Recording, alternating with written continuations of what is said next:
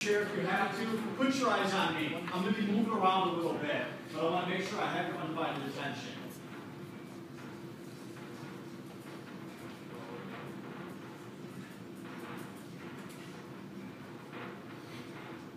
Good. Do me a favor. I want to start off. I want you to look at the learning goals. I want you to take like the next 30 seconds or so. If you don't get it all read, that's okay, because I'm going to ask you to do something afterwards. But I want you to take 30 seconds and just kind of quietly to yourself read those. Or 3 learning goals, please.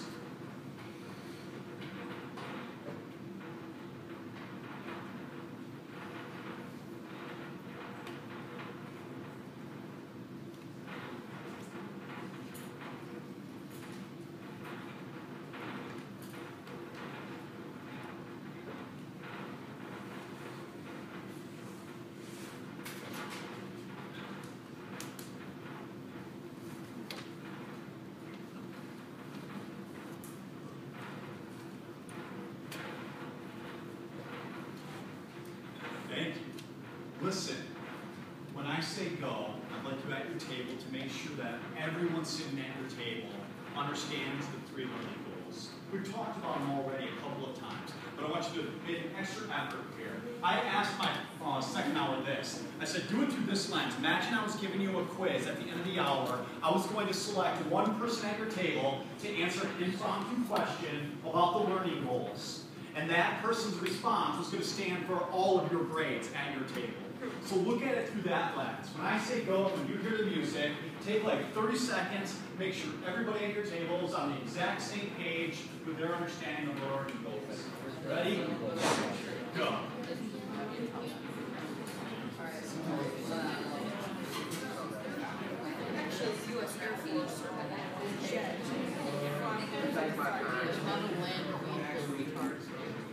Actually, Jeff can't do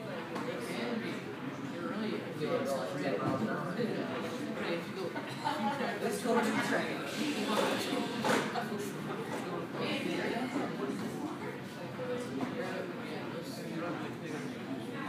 It's Monday, could be a full day.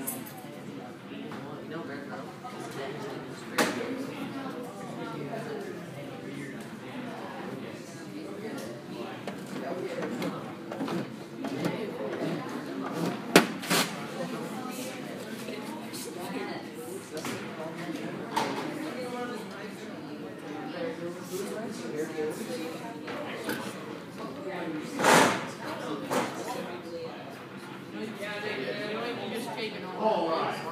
And everybody pause again. People are picking up their brushes and their pencil. I'd like you to pause. Set it down if you need to. Put your eyes right on me, please.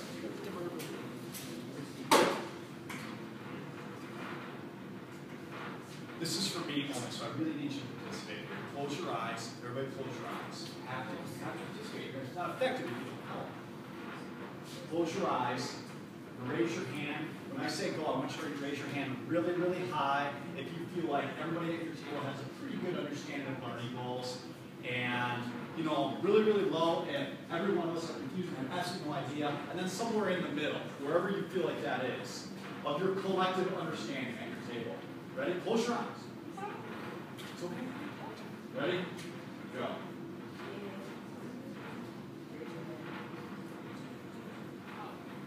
Good. Put them down. All right. Open your eyes. Look right at me. Don't start hanging. Look right at me. Here's the game. I don't need you to read all of this, but I really need you to accomplish today. The assignment I give you today is going to be practice, but it will go into Thursday. For this next assignment, I actually give 2 practice assignments.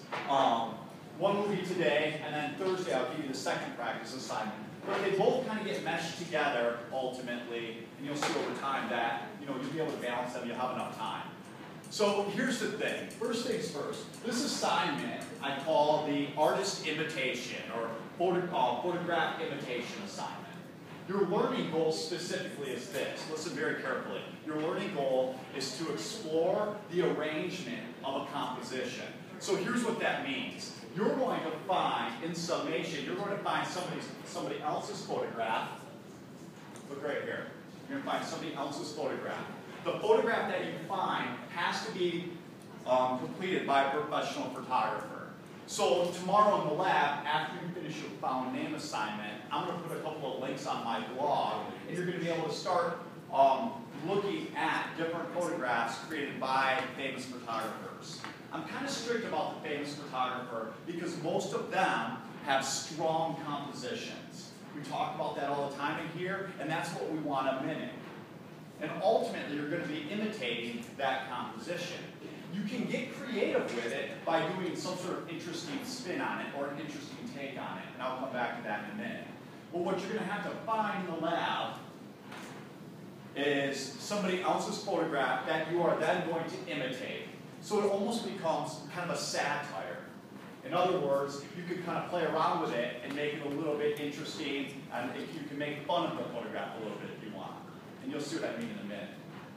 But the arrangement of the composition is your learning goal. That's what you'll be exploring.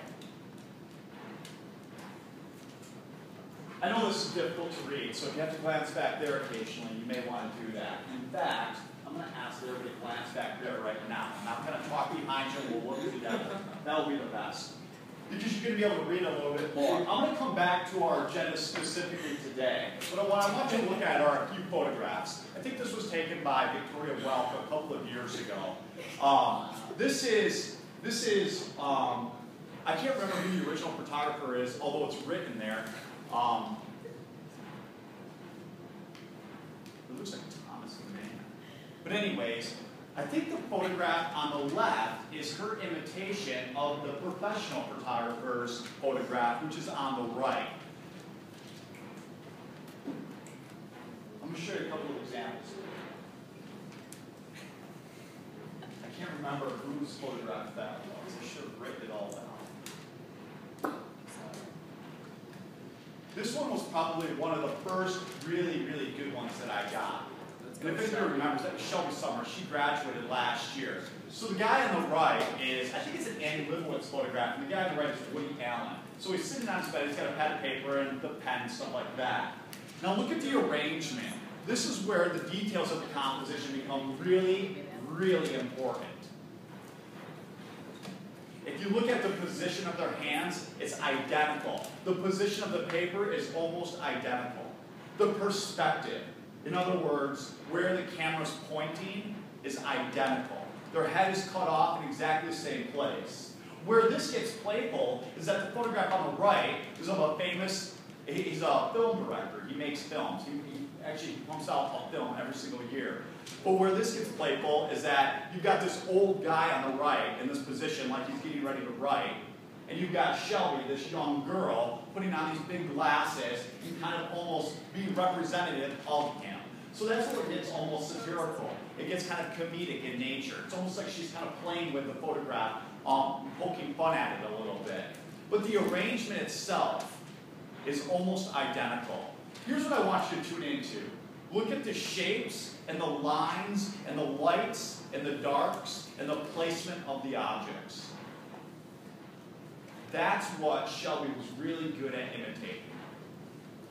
If I jump back to Victoria Welch, hers is a little bit more difficult to control because she picked a tree branch. So that's a really hard thing for her to arrange. Where Shelby, because she was sitting there with like a pad of paper and a pen and a pair of glasses, she could manipulate her environment. Where if she was taking a picture of a tree branch, like Vicky was, it wouldn't have been quite so easy. Here's another one. The famous photographs on the left, Diane Dietz recreated it on the right. Here's another one that is close, but it's a little, the composition itself is a little bit different. This was created by Audrey Fox. The one on the left is the original. It's a photograph of Marilyn Monroe sitting on the couch reading. And Audrey, I think that's Audrey's mom. And she actually, you can see it, she tried to get the exact same perspective. I think the foot on the one on the right is a little bit bigger than Marilyn Monroe's foot on the left. But generally speaking, I mean, she nailed down a lot of the composition. If I was going to be very, very critical, I would say this. The knee should have gone almost off the page. If you look at the knee on the back side, it actually should have gone up to the very top of the composition and then therefore out of the frame a little bit. In this assignment, it's going to be really, really important that you pay attention to all of the details, all of the lines and the shapes. Everybody turn to look right at me now for a minute. You have to remember, we did a perspective assignment, and so you know, if I took a picture of Hunter right here, and then I take a picture of Hunter right here, I've just changed the perspective. So when you're recreating a photograph, you're going to have to be really careful that you're actually creating the exact same composition, because that's what I'll be looking for. Go like this if you're with me so far. Check with the person sitting next to you, see if they have any questions. If they do, raise your hand. Or shout it.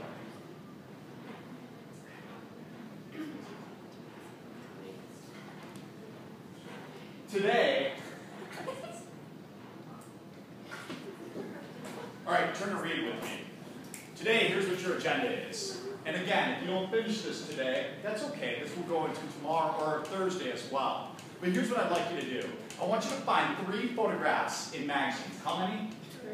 3 photographs in magazines. You have to make them easy enough to imitate, because you're going to practice imitating them. You're going to get with a partner or a group.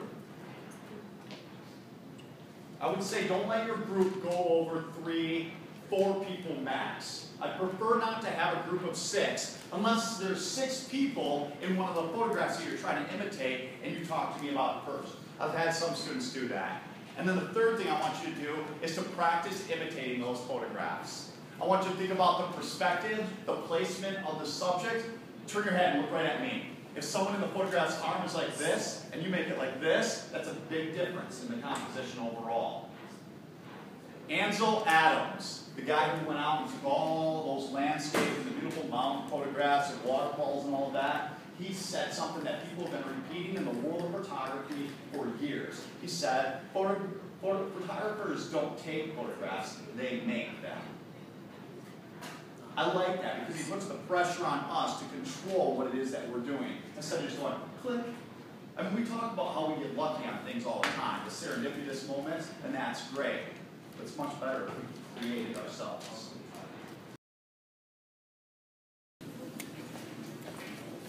All right, ladies and gentlemen, please, go like this, so I can say you have one. If you don't have one, raise your hand, and I'll come and deliver it. This sheet of paper. Please go like this, so I can see that you have it. Boogie, do me a favor, make sure that you've got your name on it right now, please. After you do that, glance to the person to your left or right, make sure he or she put his or her name on it as well. Once you've done that, put your eyes on me for a couple of minutes and we'll move on.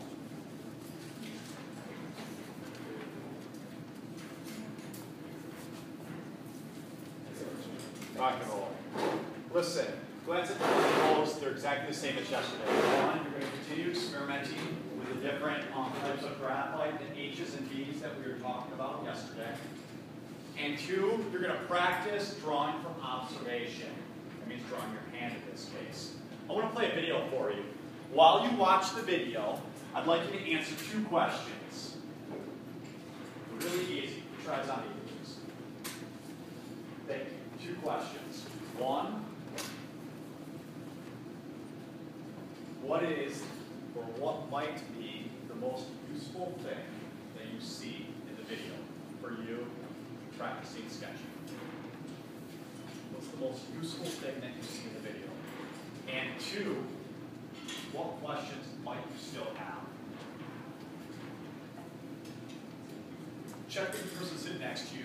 Make sure they know what the 2 questions are that they're going to answer when we start watching the video.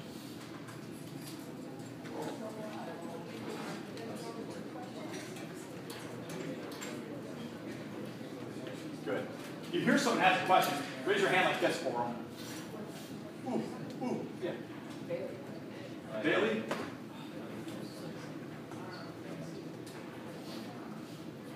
The second one is questions we still have. Get done watching the video. You're still like questions about the sketching.